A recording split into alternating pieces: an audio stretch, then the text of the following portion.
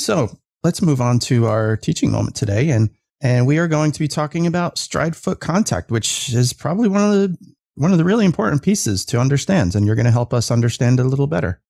I am, and actually I'm going to teach how to recognize it when you're filming the pitcher's mechanics. So in the last two podcasts, we've talked about the stride. So it generated a lot of interest from coaches. I was getting tons of emails, tons of inquiries about things. It's a very fascinating part of the motion.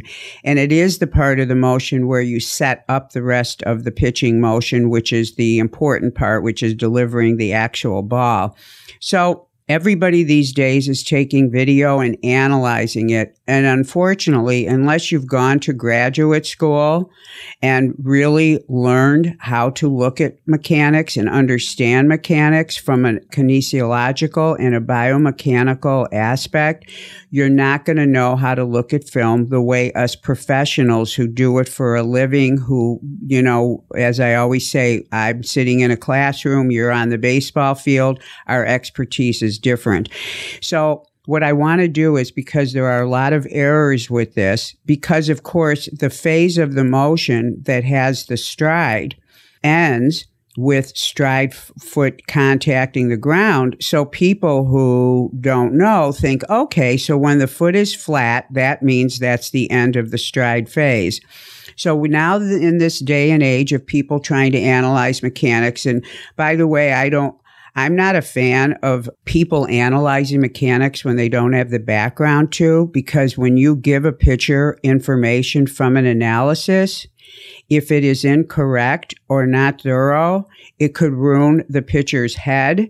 It could have you off on the wrong start. So to me, you have to be skilled to do it. But there are many people doing it regardless of what I just said. And there's many apps that they give to normal people to analyze. And so I think everyone should, with respect, be careful about what they say or what information they generate. But what I'd like to do is, if you're going to do it, I'd like you to at least understand where it is that you actually stop the video so you actually can look at this stride phase.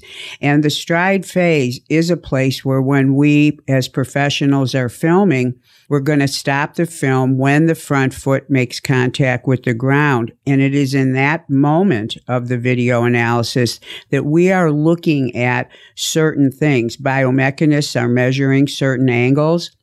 And I, as a qualitative analyst, am looking at where are the body parts and are they in line with what the guidelines are that biomechanists put out. So it's kind of complicated. So when you're in graduate school, you have to take almost every sport, and I'll stick with pitching. You have to take like the pitching motion.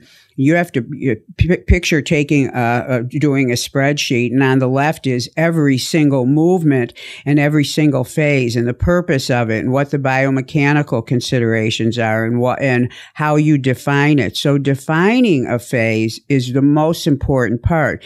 And the reason when I see errors made where a coach will send me video and say, look where his arm is at stride foot contact, because that's one of the main things I talk about all the time.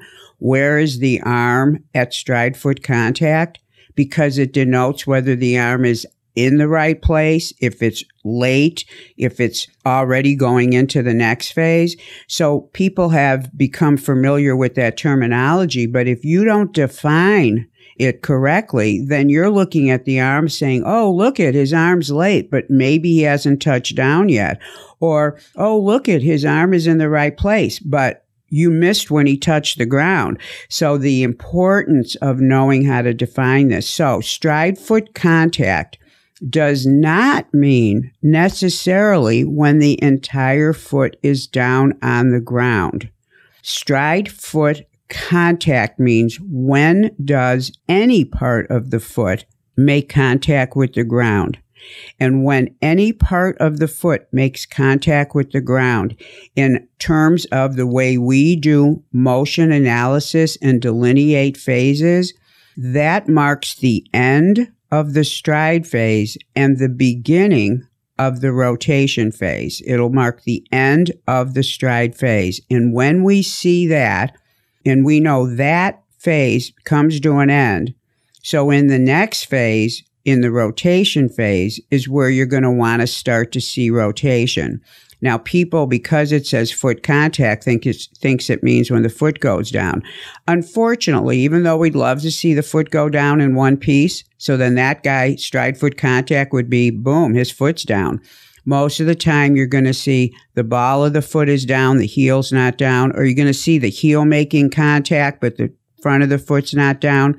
When any part of the foot touches down. And, you know, Joe, sometimes I'm filming and I'm actually getting really low to the computer because I'm having to go back and forth, frame by frame, to actually, because he's touching down on dirt, to actually see, is his cleat in contact with the ground right here? And you have to kind of go back and forth and look at it to really delineate it. It's one of the most tedious things, but you have to be exact. And once you know, okay, that foot is down, then you take your eye, and the most important thing to look at in that phase is, where is the arm? Where is the pitching arm? Is it in the correct, what baseball calls early cocking? And I call it the pre-stretch. Well, it is the early cocking phase, and it is the pre-stretch. It's prior to stretching the shoulder. It's at a place where we don't want any shoulder stretching going on. It's a place where we don't want any rotation in the trunk going on. So when the foot goes down and it makes contact, you can go back and look at those other features. Now, the way you check this is you seek stride foot contact and you look and you'll see, oh, his hip isn't rotating forward, meaning his rear hip. That's the easiest one to see. And, oh, his arm, it's in exactly where, and you can go to, I think, Joe, we've had YouTube videos and pictures on this topic, correct? Tons of stride foot contact arm photos. You can go there and say, okay, that's where it's supposed to be. And then when you click the next frame, you're going to see that his hip starts to turn as the rest of his foot goes down. So his rotation phase is now beginning. So every pitcher contacts the ground differently, and you have to kind of coordinate it. But if you don't get it right, you're not going to catch the nuances. For example, if the heel is down in that stride foot contact and the back hip is almost halfway rotated towards the plate, that pitcher is rotating into his landing, and he's also disrupting the next phase, which is where he's supposed to start his rotation. So he started it early, which means this guy's not going to have the velocity production because he's already blown out his hip rotation in the stride phase where there should be no hip rotation. So if you don't do everything at the right time, what it does is it robs you of velocity and can also change the motion that's going to happen after that. So stride foot contact, it begins when the knee, from the top of the knee lift, as the knee starts to lower and the hip pushes the body forward, which we've talked about in the last two podcasts, and then whatever part of the foot touches the ground. And you have to be exact. And once you have that, stop the frame by frame and then leave it like that, and then go back to see, one, where is his arm? So you'll know if it's in correct position or if it's late. And two, where is his back hip? And what we hope for is no hip rotation and that perfect angle to the arm where the lower arm and the upper arm are at a 90-degree angle and where the forearm is rotated. And it's hard to say what angle people would call it, but it has not gone into external rotation yet. The forearm is not pointing to the sky. The forearm is forward. And as I said, there's many of reference pictures on my YouTube channel on this topic. So that is how you define stride foot contact. So for everyone who has been writing me and you're interested in this phase, this is the last piece of it. And this helps you understand some of the things I instructed on the last two podcasts, is he actually using his rear leg effectively enough so when he does touch down, it allows him to be in the right place. So everything is working together so that when that pitcher lands, he's in a perfect optimal position to then start the rotation phase, which then goes into the actual delivery phase. So that's the way we do it, us professionals. That's great, Angel. When that front foot hits the ground is just so important. And I feel like we can never talk about it enough to help people understand how it should be and how it works. It really reminds me, I know I've said this before, it reminds me of when hitting coaches are taking a look at when batters' front toe hits the ground in their stride. I mean, I imagine it's a similar athletic movement. Mm-hmm. As any hitting coach knows, if that front foot comes down and the hands are anywhere other than up in the launch position, then you're going to have issues. And if the foot's down and the hips are leaking forward, there's going to be issues. And it sounds like a very similar kind of a evaluation point for pitching. Right. Because both hitting and this is true for golf, and although golf doesn't have a moving foot, we hope, but it's true in these motions where there is a phase where you're moving in a straight line and then a phase where you have to turn. And how well that straight line is established creates better turning. And we just don't mean that in pitching, the body turns toward the plate. Remember, in the turning phase or the rotation phase, the shoulder is pre-stretching. And by the way, this is something everyone can do. So, for example, this is the first place I look. When I film, everybody who does analysis, qualitative, we have a certain way we look at things. And when I film a pitcher, I'm going to notice what he does when he's getting into what we call active balance, when he lifts his knee and which way he's facing.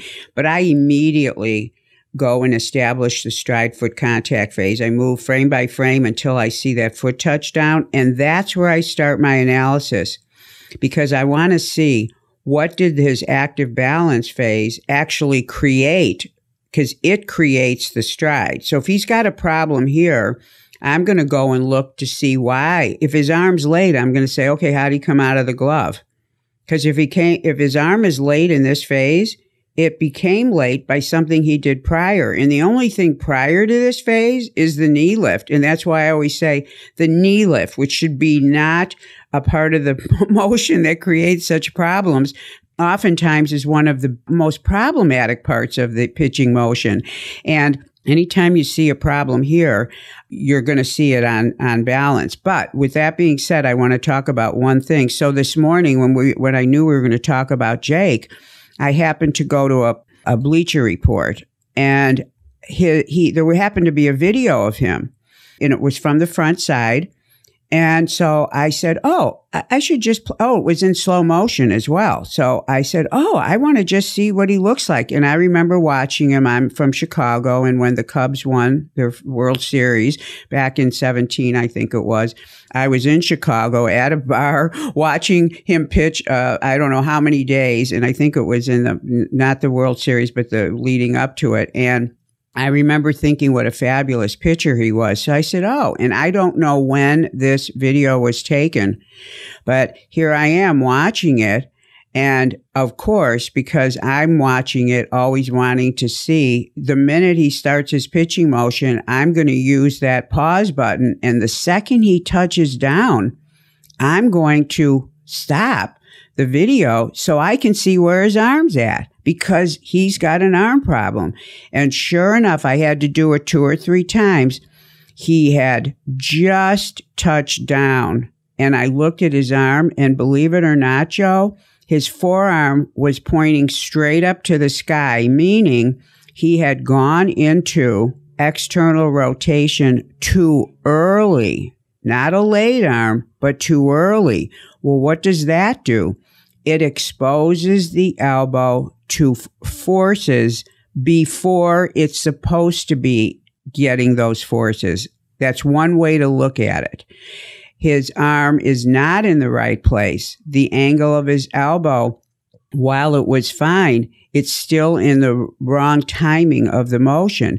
Now, what do I know about that? Nothing. All I know is what I saw. If he were here and I were looking at video, I wouldn't even confirm anything till I saw it from 3 other views. But you can't help what you see. And when you see something, you go, I need to see this from other angles. And that's how you do an investigation. But you have to notice, his arm's in early external rotation. So then you look to see, what kind of trouble could that be giving him with his elbow, knowing that he has this specific injury. That's how you use that stride foot contact phase, to recognize and to see what you see that can explain things. But always, always, always, coaches, if you're going to get into analysis, you look, you see, and all you do is, without any definition or diagnosis, you go, and then you confirm and look from other views to see if what you think you saw, you actually did see, and also what implication it has. And then, of course, that should then lead you to, okay, why is this happening? Why did he turn his hip too soon in the stride phase? And usually for that one, you're going to see he was turning it when he was on his balance leg. But you're going to see weird things that connect to what the strange thing is you saw from the video. So you have to keep connecting the dots. That happens to be my expertise. It is like being a detective. But if you're going to do analysis, you need to know how to define that phase.